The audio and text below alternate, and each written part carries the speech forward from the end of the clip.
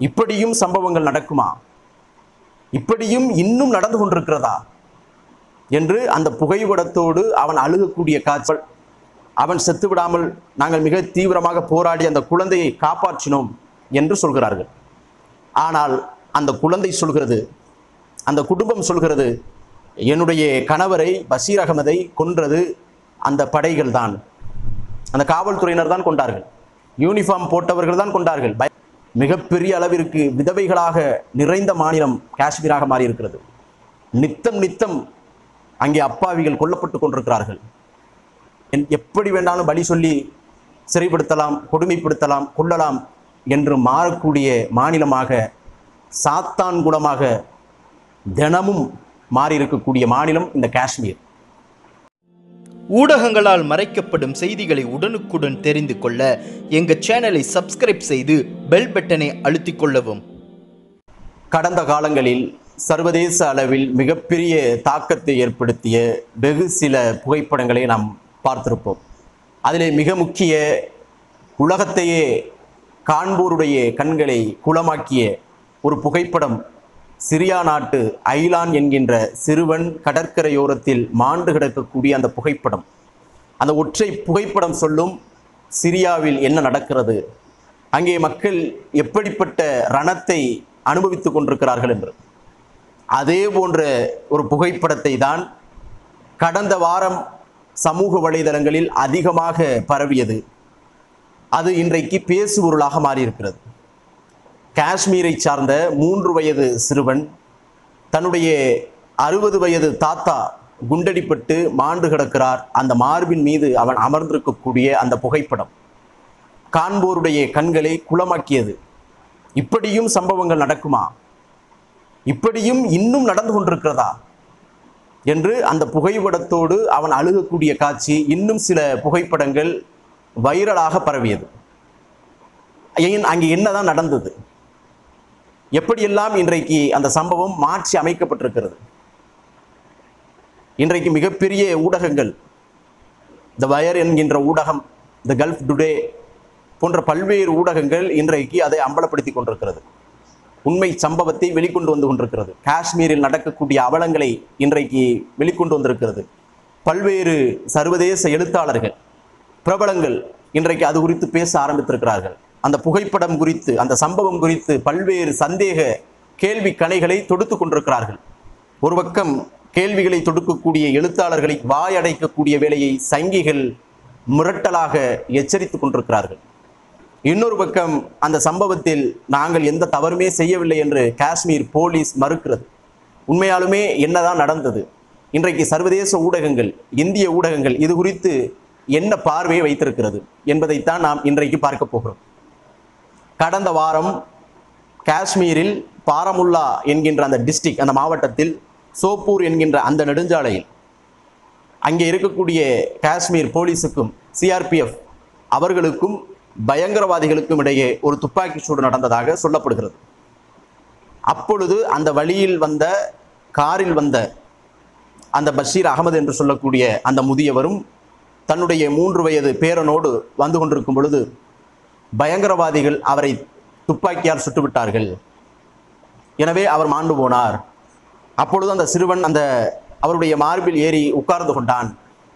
அந்த குழந்தையை நாங்கள் காப்பாற்றினோம், அவன் மீது குண்டுமலை பொழிந்து விடாமல், அவன் செத்து விடாமல் நாங்கள் மிக தீவிரமாக போராடி அந்த குழந்தையை காப்பாற்றினோம் என்று சொல்கிறார்கள். ஆனால் அந்த குழந்தை சொல்கிறது, அந்த குடும்பம் சொல்கிறது, என்னுடைய கணவரை பஷீர் அகமதை கொன்றது அந்த படைகள் தான், அந்த காவல்துறையினர் தான் கொண்டார்கள், யூனிஃபார்ம் போட்டவர்கள் தான் கொண்டார்கள், பயங்கரவாதிகள் கொல்லவில்லை. அந்த குழந்தையும் சொல்கிறது. த வயர் இன்றைக்கு அம்பலப்படுத்தி இருக்கிறது. அந்த குழந்தை பேசக்கூடிய வீடியோ இன்றைக்கு வைரலாகி கொண்டிருக்கிறது. அவரிடத்தில் கேட்கப்படுகிறது, உன்னுடைய தாத்தாவை, பாப்பாவை யார் கொன்றார், எப்படி கொன்றார்கள், என்ன நடந்தது என்று கேட்கப்படுகிறது. அந்த குழந்தை சொல்கிறது, கோலி மாரோ, துப்பாக்கியால் சுட்டார்கள். யார் சுட்டார்கள்? போலீஸ் வாழ்னே, போலீஸ் தான் சுட்டது என்று அந்த குழந்தை சொல்கிறது. அப்ப இன்றைக்கு அந்த புகைப்படம் எப்படி வந்தது, யார் எடுத்தா? எந்த ஜேர்னலிஸ்டும் போகல, எந்த புகைப்பட கலைஞர்களும் இங்கே போகல, அந்த சம்பவத்துக்கு போகல, மீடியா அனுமதிக்கல. அப்ப அந்த புகைப்படம் எப்படி வந்தது என்று இன்றைக்கு சமூக ஆர்வலர்கள், வழக்கறிஞர்கள், எழுத்தாளர்கள், அந்த குடும்பமே கேட்கிறது என்னதான் நடந்தது. இன்னும் சொல்வதாக இருந்தால் முன்னாள் முதல்வர் உமர் அப்துல்லா ட்வீட் போடுறாரு, இந்த புகைப்படத்தை எடுத்தது யார்? அந்த படை வீரர், அந்த போலீஸ் அந்த குழந்தையை தூக்கி வைத்திருக்கக்கூடிய அந்த புகைப்படத்தை அஃபீஷியலாக காஷ்மீருடைய அந்த பகுதியினுடைய போலீஸ் ட்விட்டரில் பதிவு செய்து சமூக வலைதளங்களை பரப்புது. அப்போ அந்த புகைப்படத்தை எடுத்தது யார்? செல்போன் எப்படி அனுமதிக்கப்பட்டது? பயங்கரவாதிகளோடு தாக்குதல் நடைபெறுகிற பொழுது செல்போனுக்கு அங்கே என்ன வேலை? ஏற்கனவே இந்த செல்போனால் பல வீரர்களை நாம் இழந்திருக்கிறோம் பயங்கரவாதிகள் இடத்துல. இப்போ செல்போன் அனுமதிக்கப்பட கூடாத இடம் அங்கே இது போன்ற துப்பாக்கிச்சூடு நடக்கும் பொழுது இவர்களிடத்தில் எப்படி வந்தது என்று கேள்வி கேட்கிறார்கள். இன்னொரு கேள்வி அந்த குடும்பத்தார்கள் வைக்கிறார்கள்.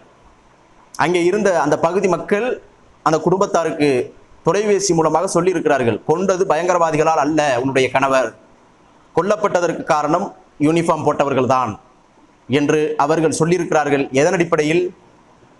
உண்மையாலுமே பயங்கரவாதிகளால் சுடப்பட்டால் அவர் காருக்குள்ளே செத்திருக்கணும். ஆனால் என்ன சொல்லப்படுகிறது என்றால், அந்த பகுதி மக்கள் சொல்கிறார்கள், காவல்துறையினர் அவர் காரில் சென்றிருக்கும் பொழுது அவரை நிறுத்தி வெளியே வர வச்சு அவரை சுற்றிருக்கிறார்கள். சுட்டுவிட்டு அந்த குழந்தையை தூக்கி மேலே வைத்து இவர்களே புகைப்படம் எடுத்திருக்கிறார்கள். அந்த குழந்தை நோக்கி வருகிற பொழுது அங்கே இருக்கக்கூடிய ஒரு போலீஸ் கையை நீட்டி வான்னு சொல்றாரா இல்லை வராதன்னு சொல்றாரா என்று இருவேறு சந்தேகங்களை வைக்கிறார்கள் இன்றைக்கு பத்திரிகையாளர்கள். இதில் ஏராளமான சந்தேகங்கள் இருக்கிறது. அந்த பாடிக்கு மேலே ஒரு வீரர் நிற்கிறார், ஒரு காவல்துறை அதிகாரி நிற்கிறார், அந்த சிஆர்பிஎஃப் வீரர் இங்கிட்டும் இங்கிட்டும் கால் வைத்து நிற்கிறார்கள் என்று அந்த வீடியோக்களை இன்றைக்கு பதிந்து பல்வேறு சந்தேகங்களை எழுப்புகிறார்கள். இன்னும் சொல்வதாக இருந்தால், அந்த புகைப்படத்தை உண்மையாலுமே அவர் பயங்கரவாதிகளால் சுடப்பட்டிருந்தால் அது கண்டிக்கத்தக்கது, அது அந்த குடும்பத்திற்கு மிகப்பெரிய ஒரு இழப்பு. ஆனால் அந்த புகைப்படத்தை பாஜகவின் தலைவர் ட்விட்டரில் போடுறார், போட்டு எழுதுகிறார், புலிட்சர் லவ்வர்ஸ். இதற்கெல்லாம் இந்த புலிட்சர் என்று சொல்லக்கூடிய சர்வதேச அளவில் இது போன்ற ரணங்களை, இது போன்ற வலி மிகுந்த புகைப்படங்களை எடுத்து உலகத்திற்கு சர்வதேச மக்களுக்கு கொண்டு சேர்க்கக்கூடிய புகைப்பட கலைஞர்களுக்கு கொடுக்கக்கூடிய விருது இந்த புலிட்சர். சமீபத்தில் கூட 3 நபர்கள் வாங்கினார்கள், இந்தியாவை சார்ந்தவர்கள். காஷ்மீரில் இந்த 370 ஆக்ட் ரத்து செய்யப்பட்டதற்கு பிறகு அங்கே நடக்கக்கூடிய அரச பயங்கரவாதம், தொடர் தாக்குதல், அங்கே மக்கள் எப்படியெல்லாம் கஷ்டப்படுகிறார்கள் என்பதை ஊடகத்திற்கு அனுமதி கிடையாது. ஆனாலும் அவர்கள் பதுங்கி பதுங்கி அங்கே நடக்கக்கூடிய, அங்கே காவல்துறையினர்கள் பொதுமக்கள் மீது அத்துமீறக்கூடிய அந்த புகைப்படங்களை எடுத்து சர்வதேச அளவில் கொண்டு சேர்த்த 3 புகைப்பட கலைஞர்களுக்கு அந்த விருது வழங்கப்பட்டது கடந்த சில மாதங்களுக்கு முன்பாக. அப்ப இந்த புகைப்படமும் அவர்களுக்கு விருதளிக்குமா? இதுக்கெல்லாம் விருது கிடைக்காது என்று நக்கல் செய்யக்கூடிய விதத்தில், நையாண்டி செய்யக்கூடிய விதத்தில் ஒரு பாஜகவினுடைய தலைவர் பதிவு செய்கிறார். அப்ப இங்கே கூடுதல் சந்தேகம் வலுக்கிறது. ஏன் காஷ்மீர் என்பது இப்ப இன்றைக்கு நாம் பார்க்கிறோமே, சாத்தான்குளம், தமிழகமே அதிர்ந்ததே. காவல்துறையினரால் படுகொலை செய்யப்பட்ட தந்தை மகன் அந்த படுகொலை என்பது நமக்கு மிகப்பெரிய ஒரு அதிர்வை கொடுத்தது. ஆனால் நித்தம் நித்தம் சாத்தான்குளமாக மாறியிருக்கக்கூடிய, கடந்த பல ஆண்டுகளாக மாறியிருக்கக்கூடிய ஒரு மாநிலம் காஷ்மீர். டெய்லி இந்த சம்பவத்திற்கு முன்பு, ஒரு வாரத்திற்கு முன்பு 6 வயது சிறுவன் படுகொலை செய்யப்பட்டிருக்கிறான். அப்ப அங்கே கேட்பதற்கு ஊடகத்திற்கு எந்த இதுக்கும் கேள்வி கிடையாது, யாரும் கேட்க முடியாது. ராணா ஐயூப் போன்ற எழுத்தாளர்கள் இது குறித்த சந்தேகங்களை பதிவு செய்கிறார்கள், அந்த குடும்பத்தார் செய்யக்கூடிய வாக்குமூலங்களை பதிவு செய்கிறார்கள்.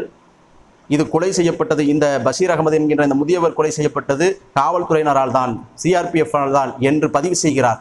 உடனே அவருக்கு சங்கிகள் மிரட்டல், கௌரி லங்கேஷை எப்படி கொண்டோமோ அது மூல ராணா ஐயூபையும் கொன்றுவோம் என்று இன்ஸ்டாகிராமில், ட்விட்டரில் அவர்களுக்கு மிரட்டல் வருகிறதாக கம்ப்ளைண்ட் செய்கிறார்.